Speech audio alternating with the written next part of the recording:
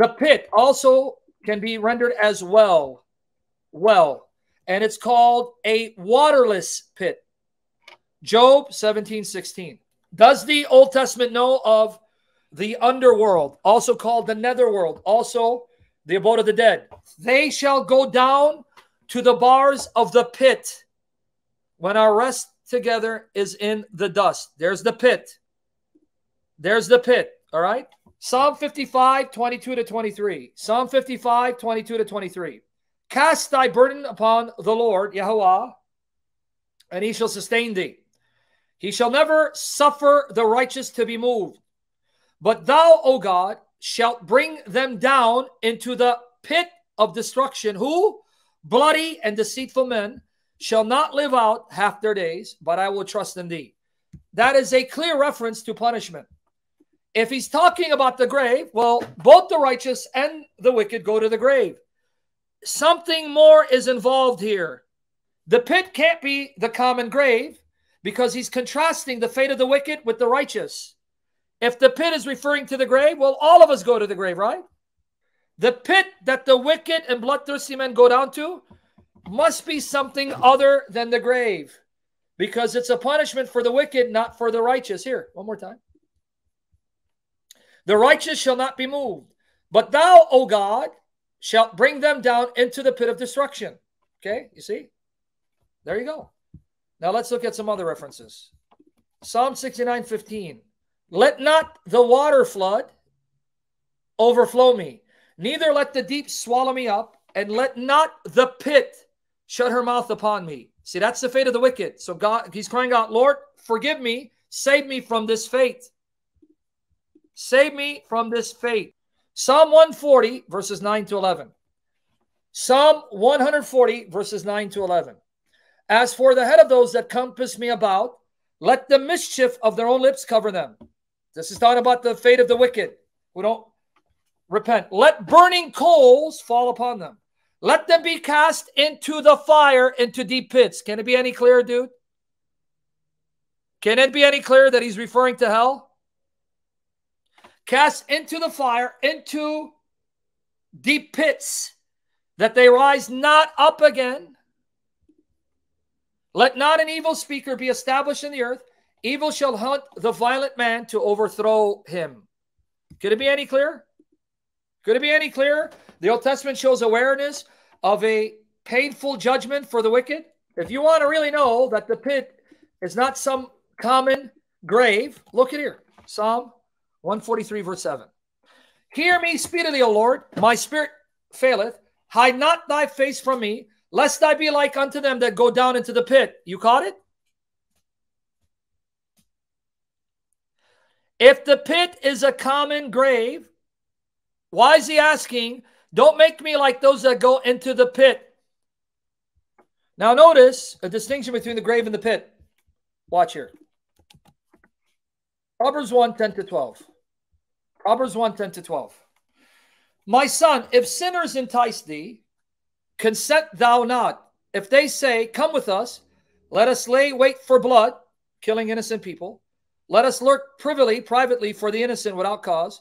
Let us swallow them up alive as the grave, and whole as those that go down into the pit. You see, not only the grave, but the pit. Because when you die and go to the grave, you go to the pit, right? Not because they're one and the same, but because, why do you die? Contrary to what some people teach, soul sleep, your spirit leaves your body. So your body goes one way, your spirit goes elsewhere. And I'll confirm that a little more. All right, here you go. This one is lengthy. It's about Lucifer. Are you ready now? Lucifer, are we ready? Okay, let's go here. Watch here. Tell me if this doesn't sound like the underworld, the netherworld. Isaiah 14, it's a lengthy one, verses 9-21. Hell from beneath is moved for thee to meet thee at thy coming. The word is Sheol. Greek, it's Hades, and the King James rendered as hell. Notice this place is a place where there are people there who are conscious. They're consciously alive here. Watch the description. Hell from beneath is moved for thee to meet thee at thy coming. It stirreth up the dead for thee, even all the chief ones of the earth. It hath raised them up from their thrones, all the kings of the nations. All they shall speak and say unto thee, when you go down there, where everyone is, even the wicked kings like you, whom you killed, right? And you ended up experiencing the same fate as them. They look at you and say, are you the one? You become like us, weak like us? Because over here in Hades, in Sheol, in the underworld, we're all the same. No one has an advantage over someone else. So now you're just like us, huh? Powerless and weak. Art thou become like unto us? Thy pomp, your arrogance, is brought down to the grave, and the noise of thy vials. The worm is spread under thee. Now it's talking about his body. Your body is now covered with worms, and here you are with us, and the worms cover thee. Do you notice? There's two parts to him. The body that's covered with worms in the grave, and him coming down to Hades and Sheol, where the others are there, looking at him astonished. So you're nothing, huh? You're just as powerless and weak like us? Can I watch who this is? Get ready. Watch who this is. Here it is, Isaiah 14, 9 to 21. We're picking up at 12. How art thou fallen from heaven, O Lucifer, son of the morning? How art thou cut down to the ground, which didst weaken the nations? For thou hast said in thine heart, I will ascend into heaven. I will exalt my throne above the stars of God. I will sit also upon the mount of the congregation in the sides of the north. I will ascend above the heights of the clouds. I will be like the Most High, yet thou shalt be brought down to hell, to the sides of the pit. There you go. Notice it's pit and Sheol. This is the punishment of Lucifer. Are you going to tell me that Sheol means the grave? Are you seriously going to tell me that Sheol means the grave? Or that Sheol means hell, the pit? Hell and the pit, the punishment of the wicked who are damned. Is it obvious that here Sheol cannot mean the grave? Because it's talking about Lucifer wants to be a god and God will strike him dead. And he's going to go down to Sheol and to the pit. And then Isaiah 14, 9 to 11, we're told that those in Sheol, those are the kings, the pagan rulers who are also killed. And they're alive and conscious. And when they see Babylon come down, you too? FYI, this is a fact. Did you know the belief that there is life beyond death, beyond the grave, was widespread and universal among all cultures? This notion of soul sleep, you won't even find it attested in these cultures. These cultures, Egyptians, Assyrians, Babylonians, the Greeks, all knew that when you died, your soul leaves your body and you go to the underworld. Do you know that? It was widespread. The notion of soul sleep, that is actually novel and new. That is novel and new. All cultures. Why do you think they would have the rite of passage? They would have funeral rites in order to make the passage of the soul of the dead enter into the next realm with ease. Like they would put coins on the eyes of the Greeks who were slain so that the boatman would come and they would have money to pay for the ride, the ferry ride to Hades. So it was much more widespread than people think. Now, let me go to another lengthy passage. This is Ezekiel 28. Ezekiel 31 is another one. It's Ezekiel 31, 10 to 18. Therefore, says the Lord God, Adonai Yahuwah, because thou hast lifted up thyself in height, he hath shot up his top among the thick boughs, and his heart is lifted up in his height. I have therefore delivered him into the hand. This talking about this pagan ruler king, who God is going to destroy, show that he's no God, of the heathen. He shall surely deal with him. I have driven him out for his wickedness. And strangers, the terrible of the nations, have cut him off and have left him. Upon the mountains and all the valleys, his branches are fallen, and his boughs are broken by all the rivers of the land. And all the people of the earth are gone down from his shadow and have left him. Now watch what happens to him when he gets killed in battle and struck down. Watch here. Upon his ruin shall all the fowls of the heaven remain, and all the beasts of the field shall be upon his branches, to the end that none of all the trees by the waters exalt themselves for their height. Now, this is all speaking metaphorically of human kingdoms and nations as trees and boughs, right? That when they see what happens to this arrogant ruler, as mighty as he is, they'll be afraid to become arrogant, lest they get humble too. Neither their trees shall stand up in their height, all that drink water, for they are all delivered unto death. Now watch. To the nether parts of the earth, in the midst of the children of men, with them that go down to the pit. Do you see it? The reference to the pit? Nether parts of the world, the underworld. Defeat, nether part, meaning the underworld.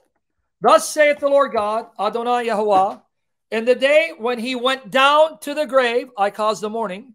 I covered the deep for him, and I restrained the floods thereof, and the great waters were stayed, and I caused Lebanon to mourn for him, and all the trees of the field fainted for him. I made the nations shake at the sound of his fall, when I cast him down to hell with them that descend into the pit. There you go. Cast him to Sheol, into the pit. Now guess who's there, guys? And all the trees of Eden, the choice and best of Lebanon. Now this is speaking of human rulers and nations metaphorically as trees. All that drink water shall be comforted in other parts of the earth. They also went down into hell with him, unto them that be slain with the sword, and they that were his arm, that dwelt under his shadow in the midst of the heathen, to whom art thou thus like in glory and in greatness among the trees of Eden? Yet shalt thou be brought down with the trees of Eden into the nether parts of the earth. Thou shalt lie in the midst of the uncircumcised, with them that be slain by the sword. This is Pharaoh and all his multitude, saith the Lord God. Ezekiel 32, it's a long one, 17 to 32. This is going to blow you away. Watch who's there in the pit in Sheol. Ezekiel 32, 17 to 32. Ezekiel 32, 17 to 32. It's long, but I got to go through it. Watch. Oh, there's no hell in the Old Testament, Sam. There's no. All right. Okay. Here you go. It came to pass also in the 12th year, in the 15th day of the month, that the word of the Lord, the word of Jesus, the word of the Father, because it's Jesus speaking, he's the word that comes, unto me, saying, Son of man, wail for the multitude of Egypt, and cast them down, even her, and the daughters of the famous nations, unto the nether parts of the earth, with them that go down into the pit. Whom dost thou pass in beauty? In other words, you're incomparable. There's no one like you, Pharaoh, but as great and beautiful and majestic you are, I'll make you nothing. Go down and be thou laid with the uncircumcised. They shall fall in the midst of them that are slain by the sword. She is delivered to the sword.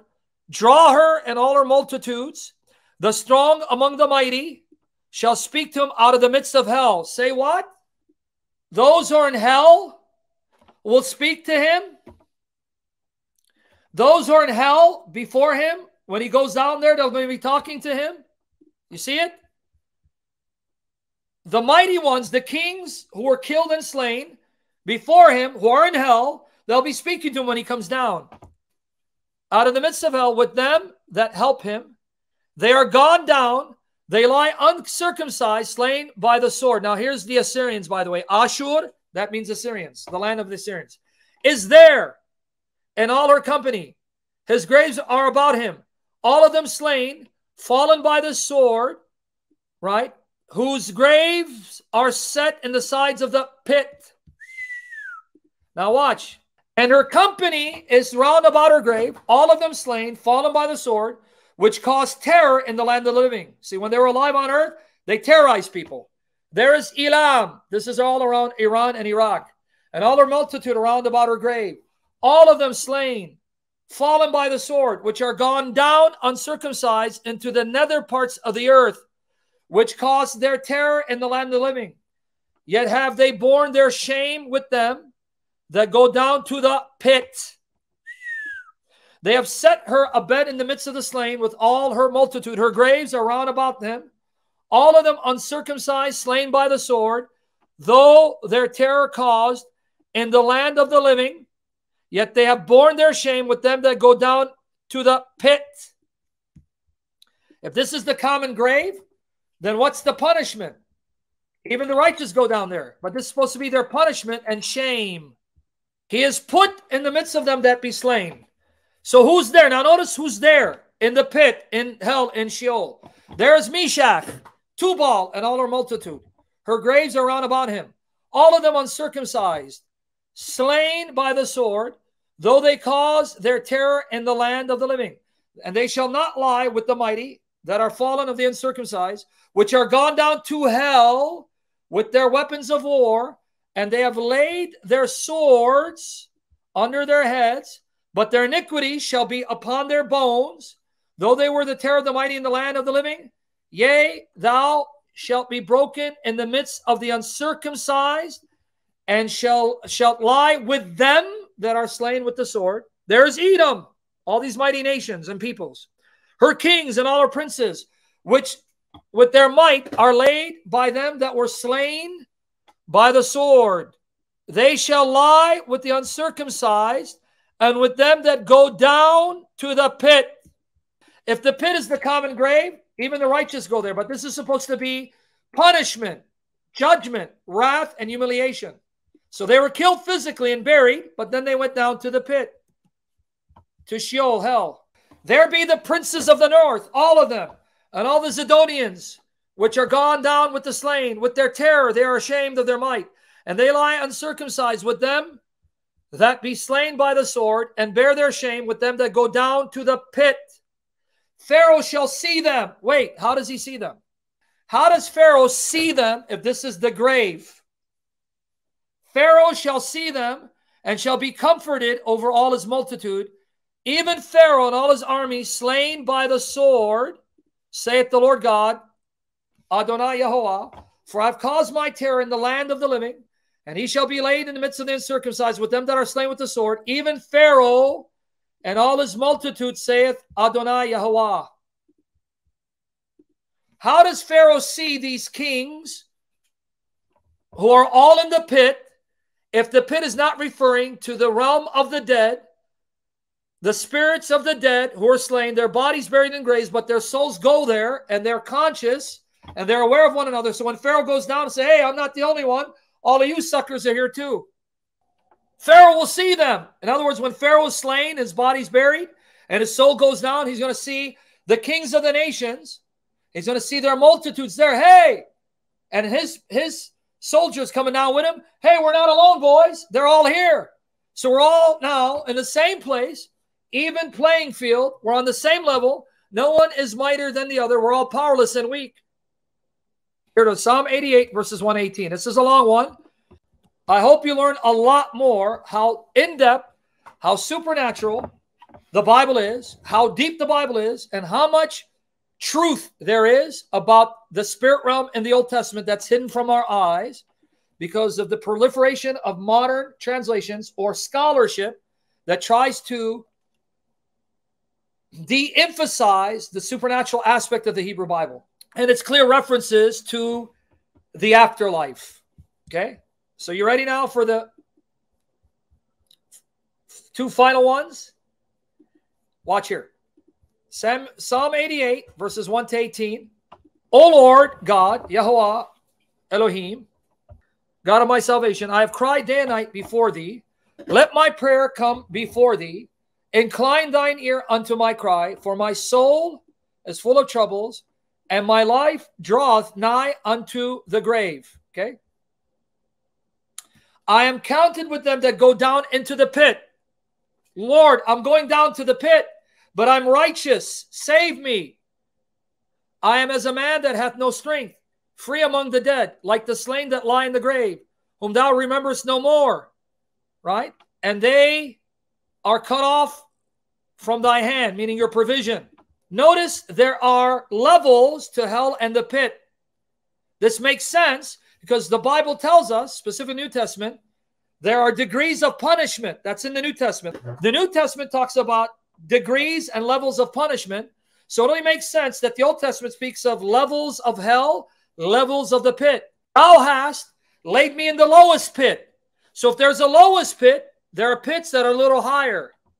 In darkness, in the deeps. Notice darkness. That's what Jesus said. They'll be cast out into outer darkness. Matthew 8:12. Will there be weeping and gnashing of teeth? Thy wrath lieth hard upon me, and thou hast afflicted me with all thy waves. Selah. Thou hast put away mine acquaintance far from me. He's feeling like God is judging him for sin. Now he's confessing it, asking God to forgive him as he turns away from sin. Thou hast put away mine acquaintance from me. Thou hast made me an abomination unto them. I am shut up, and I cannot come forth. Mine eye mourneth by reason of affliction. See, he's confessing, God, you're punishing me because of my sin, but I'm confessing, repenting, so that he can be forgiven. And he doesn't share the fate of the wicked who go down to the lowest pit in darkness. Lord Yahweh, I have called daily upon thee. I have stretched out my hands unto thee. Wilt thou show wonders to the dead? Yeah, once you're dead and you're in the pit, God is not going to do any miracles and signs to bring you to salvation. It's over. Shall the dead arise and praise thee? Those who are in the graves, they're not going to praise you for anything you do in the land of the living. Their fate is sealed. Selah. Shall thy loving kindness be declared in the grave? Now watch. Or thy faithfulness in destruction? Remember this word, ABBADON, brethren. Please remember it. Shall thy wonders be known in the dark? What did Jesus say? Matthew 8:12. This place is outer darkness. And thy righteous land of forgetfulness? What does he mean, forgetfulness? When you die, all your plans, all your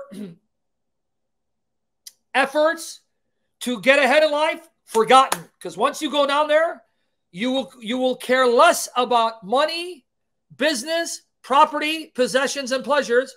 All of those will be forgotten because you'll be in a state of misery, darkness. But unto thee have I cried, O Lord Yahweh, and in the morning shall my prayer prevent thee. Meaning, my prayer will cause you to turn from punishing me. Why castest thou off my soul? Why hidest thou thy face from me? I am afflicted and ready to die from my youth up. While I suffer thy terrors, I am distracted. Thy fierce wrath goeth over me. Thy terrors have cut me off. They came round about me daily like water. They compassed me about together. Lover and friend hast thou put far from me. This is the consequence of my sins and rebellion. Discipline from the Lord, severe discipline to get my attention to repent and turn and fear him and be restored so he can bless me. And my acquaintance into darkness. Now, remember this word, ABBADON. What is ABBADON? Here you go, Revelation 9:11. And what is this darkness that he's talking about? Revelation 9, verse 11 from the Revised Standard Version. They have a king. They have as king over them. He's talking about the bottomless pit, the abuso. This pit where their demons chained, who will be unleashed for 5 months. They have a king over them. The inhabitants of the abuso, the abyss, bottomless pit. The angel of the bottomless pit. His name in Hebrew is ABBADON. And in Greek he's called Apollyon, meaning destroyer, destruction. What more proof do you want that here in the Old Testament, ABBADON refers to a spirit creature, an angelic creature, the destroyer, who's the king of the abyss. The abyss is the realm where demons are constrained and punished till the day of judgment. What about outer darkness? Well, here you go. What is outer darkness, or darkness that he was afraid to descend to? Matthew 8:12. While the sons of the kingdom will be thrown into the outer darkness, their men will weep and gnash their teeth. Do you see how much truth there is in the Hebrew Bible regarding the afterlife, that there's life beyond the grave? And at that time, everyone went to the underworld, the netherworld, called Sheol, Hades. Some were in torment, some were in pain and misery, some were in the pit, others were not. They're in a state of peace. So don't be deceived by modern translations. Don't be deceived by cult groups that say soul sleep. It is a lie from the pit of hell, pun intended. All the New Testaments overwhelmingly prove that when you physically die, your soul spirit leaves, you're still alive and conscious, either in torment or in peace. And now after Christ, he now has opened heaven, because heaven is a city for saints who die in union with the Lord to enter heaven. And it's a city. And in the city, you have a palace, a kingdom where the triune God dwells. Everyone else will be outside it in that city, which is a garden, enjoying the pleasures of God until they descend with the Lord at his return, when he then raises their physical bodies and they inhabit their physical bodies now made immortal. That's the teaching of the Bible from beginning to end.